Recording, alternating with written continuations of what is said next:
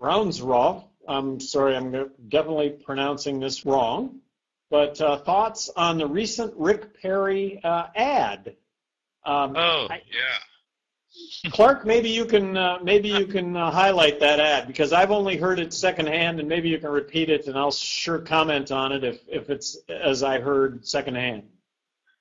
I mean, if we redid it, one would think it was a parody off of The Onion or the Steve Colbert Show.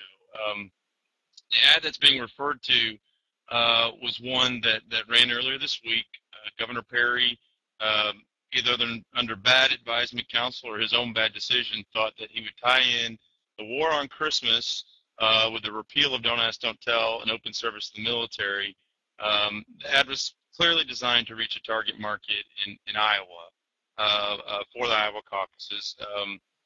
From a tactical standpoint, it was very ham-fisted to think that an ad in this day and age with social media, where you can go online and do a dialogue on Yowie or Facebook or Twitter, that ad would stay in a media market in a small niche and not go all over the world.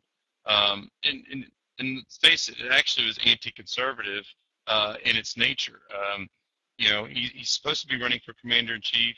Governor, you're running for commander-in-chief. All the other candidates are going to be the president as well as commander-in-chief, and he came off sounding like he wanted to run as the theocrat in chief.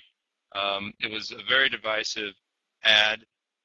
And earlier you were talking about the challenge we have within the broader conservative movement of maintaining ranks and losing folks to the independent column. And an ad like that was a real distraction, is a distraction, and certainly if someone didn't already have issue with his message on the broader platform, it turned off a number of potential voters, and unfortunately added to the perception that some Republicans can be exclusionary and to the point of mean-spirited and irrelevant. Clarke, I couldn't have said that any better, and I think what this just adds fuel to is my notion that if the Republican Party is going to nominate a candidate that's going to lead with a social conservative agenda,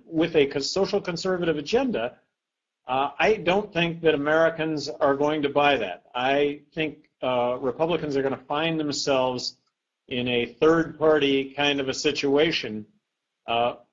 Republicans need to concentrate on dollars and cents, and this ad lends itself to anything but that. And that's when in Washington, at the top of this dialogue, next week, issue number one that Speaker Boehner is talking about is jobs, jobs, jobs, and the economy. And here you have a contender competing against you going completely the opposite direction, which is not the bread and butter issues that Americans want to talk about. Well, and you hit it on the head, too, that in the past, this may have been an ad that just went unnoticed by the rest of the country, but with media as it exists today, the internet, that no, this is not escaping anyone's attention.